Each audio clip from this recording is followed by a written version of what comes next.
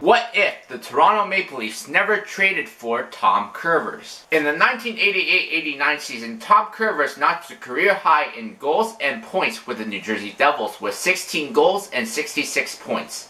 One game into the 1990-91 season, he was traded to the Toronto Maple Leafs for a first-round pick in 1991. This trade ended up changing history because the pick that got traded to New Jersey ended up being the 3rd overall pick in the 1991 draft that turned into Scott Niedermayer. Niedermayer formed a trio with Scott Stevens and Martin Brodeur that would bring 3 Stanley Cups in 8 years to New Jersey. Niedermayer went on to become one of the best skating two-way defensemen in the NHL and became a Hall of Famer. Tom Kurvers did have one solid season with the Toronto Maple Leafs, but after 19 games into the 1990-91 season, he was traded to the Vancouver Canucks. Kurvers then went on to the New York Islanders and did manage to put up some points, but by the 1995-96 season, he was out of the NHL. In hindsight, trading a first-round pick in the 1991 entry draft for Tom Kurvers turned into one of the worst trades in NHL history. But what if the Toronto Maple Leafs could go back and do it all over again and not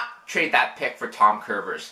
How would that change history? Not trading for Tom Kurvers means that they keep the 3rd overall pick in 1991.